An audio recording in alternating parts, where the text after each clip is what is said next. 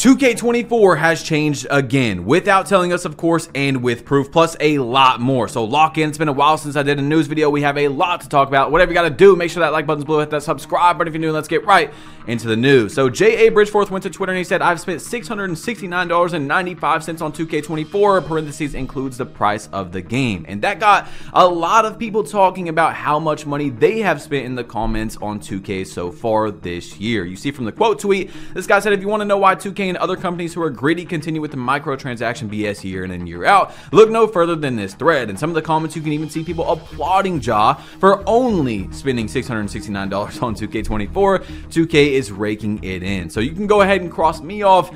I've spent more than that. I'm a content creator. This is my job, but I've also got friends that have spent hundreds of dollars and have multiple builds this year so far, and it's only November. I want you guys to let me know in the comment section how many builds have you made so we can kind of see how much money you have spent on 2K24 so far this year. Now, I want you guys to look closely at this. The picture is not the greatest quality, the first one, but this is 100% a change that 2K has made to the game. You see, first I want to shout out PrizePicks for sponsoring today's video. PrizePicks is where you put your sports IQ to the test and can win up to 25 times your cash. It's easy. Just pick whatever sport you prefer and category, then make your picks. You may not even watch the NFL, but PrizePicks is doing a special right now for Thanksgiving where if Christian McCaffrey rushes for 1 yard, you will win on his square. And if you click my link in the description to sign up for PrizePicks today and use code BadgePlug, PrizePicks will match your first deposit up to $100. Yes, double the first deposit. So thank you, PrizePicks, for sponsoring the video. From October 11th right here, he says, heat checks plus two-way tenacity. Look at the green window of this man's shot. He could basically tap the button and it's gonna go in. So when heat check first was actually fixed in October 10th, I think is when that gigantic patch came out that gave us the real version of 2K24. If you guys don't know what I'm talking about, most people say that's the patch that ruined the game. Well, that's when heat check was in, and now you can see from Shoot's tweet the other day, this is the green window from heat check plus Mamba mentality now, which is of course got sharpshooting takeover in it. When was this patched? Question mark, question mark, question mark. So you see a gigantic difference. Now, I don't think anyone can argue that when heat check first came out, you shouldn't be able to just freely get a 3 where no matter how you time it, it should go in. But that's a pretty gigantic change to the green window. And of course, you can't find this anywhere. You can't see it on 2K's Twitter, Ronnie2K, LD2K, Mike Wang, 2K's Discord, nothing, okay? And that makes me, plus a lot of consumers like you guys watching the video, upset. It makes us distrust 2K when they make changes and they don't say anything. It's one of the most annoying things that I've talked about for years now, making these news videos, that they just make changes and don't tell us. Why not tell us when you make a change to the game? Now, anyway, when Fortnite came out and, you know, the OG maps and all that, Ronnie2K tweeted this out. You might have seen it. He said, NBA 2K OG question mark. Now, that's not really that important, right? But apparently some leaked DMs came out from Jada, a girl who is in the 2K community. She dropped some DMs with Ronnie2K.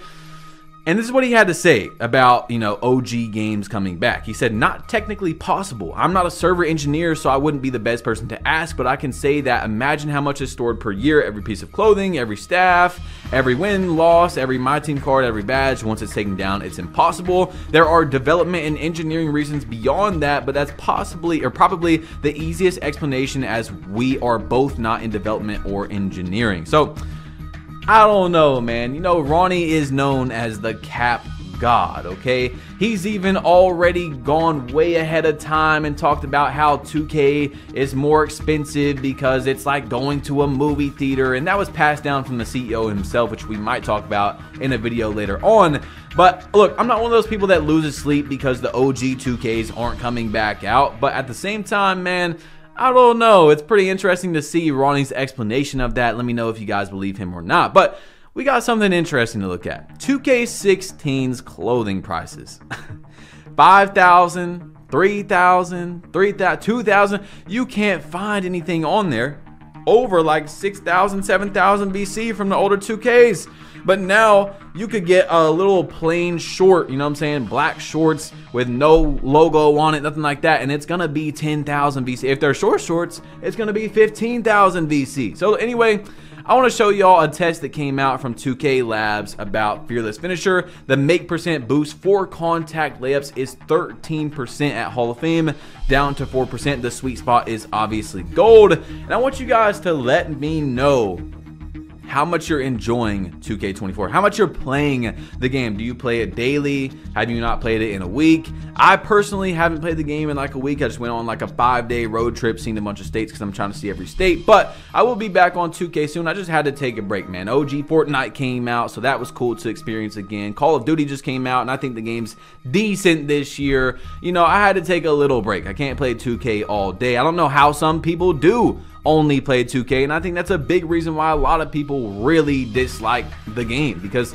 how can you play one game throughout the year, especially 2K? I don't know. Anyway, Fearless Finisher right here, make percent boost at layup breakpoints. If you have a 96 rating, you have a 22% more chance than a 70 layup at 4%. And hey, as y'all are watching right now, this is me on my James Harden build with a 99 layup, and I can tell y'all, man, layups are comp. And you know, you guys already know that have been playing the game, layups are much better this year than they have in the past. Now, something again about the VC prices that I wanted to show is that 2K had a double level Domino's event or something like a Pizza Hut event where you have to buy a jersey to get double level, and even that, you see right here, 6,000 VC. Now, of course, 6,000 VC isn't a lot, but it's just like 2K has just turned into the nickel and dime.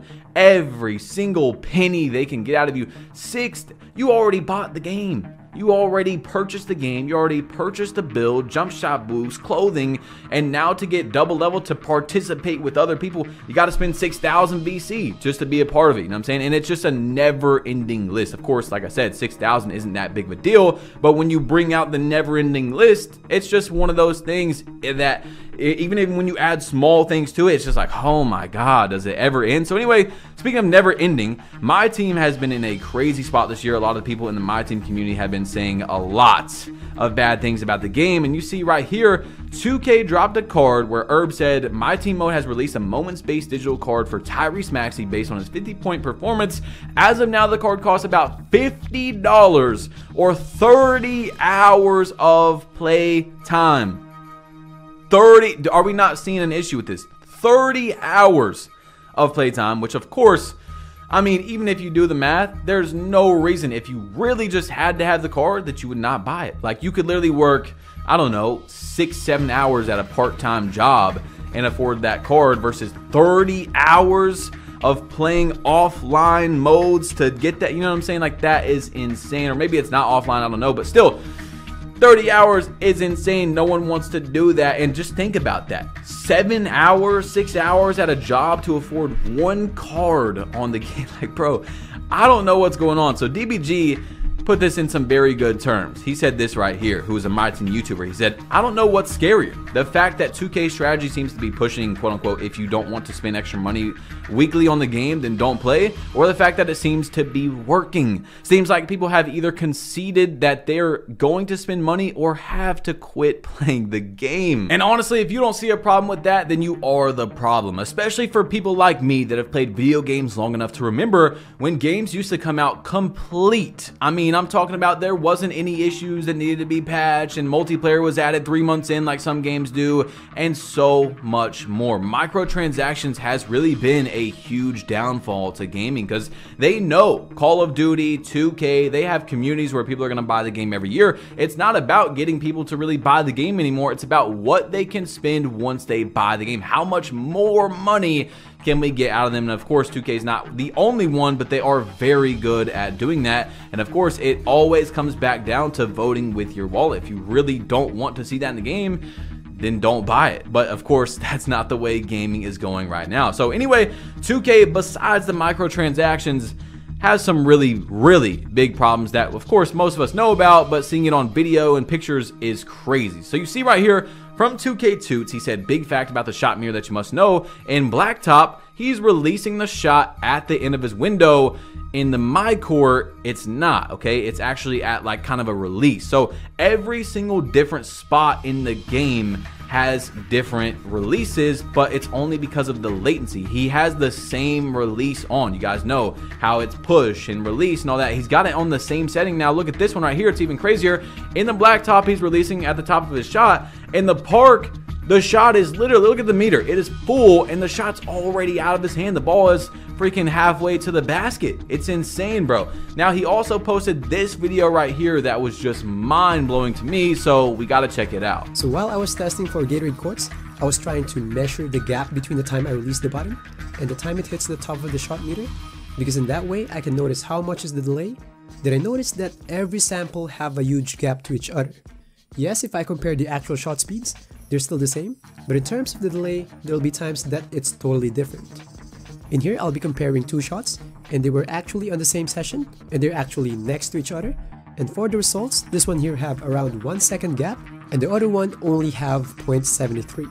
So it means that aside from delaying your shot input, the latency itself keeps fluctuating. This reminds me of Agent Zero so much because that was the #1 thing he would talk about, and it's still one of, if not the biggest issue besides, of course, microtransactions in 2K. The latency is so insanely bad. Some days you'll get on the game, it feels smooth, it feels good. The next day, it is literally the same game mode, but you got a different shot because latency, the servers are fluctuating and it's not consistent at all. On other games, you are not going to have that much latency. I can get on Call of Duty right now and I'll have a 20 to 30 millisecond latency. And by the way, on Call of Duty, they have a stat where you can see, you can turn on a setting. I don't know if you can do it on console, but on PC, you can turn on a setting that shows you your latency. 2K has never done that for obvious reasons because they know it's going to look bad. So anyway, yeah, it's just the latency is insane, and I don't know, man. I guess they're never going to fix it, but it is huge in terms of, you know, where we're ranking it on the problem list. Now, challenge front percent for jump shots.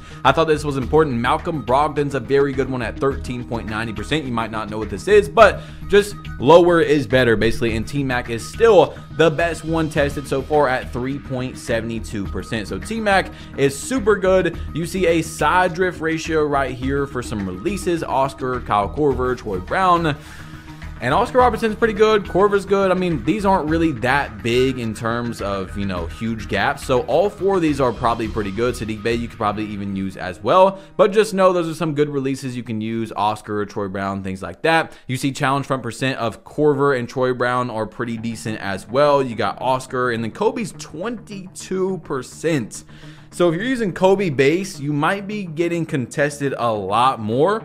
So just, hey, I'm just saying it because I know a lot of people are using Kobe base this year, and I honestly think Kobe base is still good, but you're going to get contested more than if you use like T-Mac or something like that. So anyway, the next one is the side drift ratios, a comparison between Oscar and Saddiq Bey, and you see Oscar is just really, really good, okay? So these are advanced analytical things in the jump shots that 2K doesn't tell us. For some reason, I really think they should, but as you guys know, I get all my jump shots because they show the green window, which 2K does not show on 2K Labs. Link is in the description. Use code BadgePlug when you sign up. And hey, I know it's an ad, but I love 2K Labs, man. Shouted them out for free for years, and they give you all the best jump shots on stats like kind of like this that 2K just doesn't show you for some reason. I don't know. They want like the average player to just not know a lot of information. One of the, actually the most important thing about a jump shot, the green window or release speed, you know, so it's right up there. So next one is a test on Fast Twitch, and we see right here, No Badge versus Hall of Fame, really no difference, basically zero difference at all. And 2K Labs did their own test where they found literally no difference on their test from, you know, Fast Twitch. But you see right here on a layup, No Badge versus Hall of Fame, it's like the same exact thing. So this is another problem that we've talked about on this channel for years now, is that there's so many badges that don't do anything. And if they do anything, they barely do anything. I mean, you guys seen right there, the difference was just so minimal. There's no reason to go for Fast Twitch on a build, right? So you could be looking at your build, and the issue with that is that you could be looking at your build and you went, oh, I went 2 more close shot for a higher Fast Twitch, and now you see it does nothing, or basically nothing, which kind of makes you feel like you wasted your money, like you could have made a better build. You know what I'm saying? It's not about having the most meta overpowered build, but it's just annoying when you're looking at it as a consumer and you're thinking, of course, you know, going up on fast switch is going to be faster for stuff, and it's actually not, you know what I'm saying? So I don't know why people back 2K up for stuff like that. But anyway, a test came out about Claymore, and you see the sweet spot right there. We've got bronze and nothing, and then all the way up is silver, gold, and Hall of Fame. So silver is, it looks like the sweet spot for Claymore. If you've got at least silver Claymore, you should be good. If you got Golden Hall of Fame, you're definitely good. So this test just came out actually today about Green Machine. Of course, both these channels are amazing, by the way. If you guys aren't subscribed to them, 2K Toots and 2K Labs. I just like to show, you know, a quick overview of a lot of their videos they've dropped on here. Green Machine, you see, is pretty good as well. It actually does go up, and it looks like the sweet spot is silver, but of course green, or sorry, gold and Hall of Fame are still good as well. So they're going to help, but silver is definitely the sweet spot where it jumps the most from one badge to the next. So I think 2K did a great job on that. You know, I can tell 2K they did good, and then I can also tell 2K they did bad. You know what I'm saying? I give you guys a completely non-biased opinion looking at stats and things like that of the game. And I've rarely talked about what I think how gameplay should be changed this year, because, you know, that's very opinion based. But if I do talk about stuff like that, I try to make it as non-biased as possible, because I do everything. I play every position, and I just want the best for the game and balance to make a good game. You know what I'm saying? But anyway, I was just letting you guys know in case you're new. Triple Strike was tested, 10% at bronze all the way up to 16.4% at Hall of Fame. Now, this actually is a 6% jump, which might not look that big, but could definitely be big. It's really, you know, in your opinion. There is a triple strike glitch, if you guys don't know. Not really a glitch, but basically you're in the triple threat and you tap to the right, and as soon as you tap to the right, you run, and it gives you a really nice speed boost. So, you know, that could be a big advantage for having a higher triple strike as well. And you see, why does hate get more interactions than positivity? From Jawbridge4, who tweeted about 2K24 is the worst 2K of all time, 447 likes. 2K is the best of all time, 9 likes. Now, of course, there could just be a high amount of people that think it's the worst 2K ever versus the best, but that's a pretty big difference right there. You know what I'm saying? So anyway, Spillboy went to Twitter and he said, can we get bright, consistent lighting in the Gatorade facility? Bro, the Gatorade facility is destroyed this year. We just seen how bad the latency was in there. It's been viral a few times. The lighting is terrible. Look, I'm gonna tell y'all right now, my opinion on this. I'm not saying 2K has to change it, but the lighting in the parks, I don't care about it being realistic. I think it's one of the worst things added to the park. I mean, it's, bro, you'll be playing a twos game and it's like half the court is shiny, you know, with the sun shining on it, and then half the court is shaded, and then the next thing you know, 95% or the whole entire court is dark. I don't like that. Maybe you guys do, but that's my opinion on it. I think it's not good. Anyway, Dimeworks said, so when you win, they kick you out of the lobby and disband your team in the wreck. But when you lose now, they try to lock you back in with the same dudes. This company is insane. So I don't know if that has been fixed, but I thought it would be funny to show y'all and see if you're experiencing the same thing. So look, I know you probably haven't seen it this year. Maybe you don't care about the game, but you still want to see it, right? Check this video out right here where I went back to last gen, ancient gen, prehistoric gen 2K24 to see what the game looks like this year, because almost nobody has posted about it. So this is me playing last gen 2K24 and finding out if the game is good or not. All right, click it, tap it. It's your boy Bashboy, you've been plugged in. Click it, bro. I'm about to be out of here. I'm out.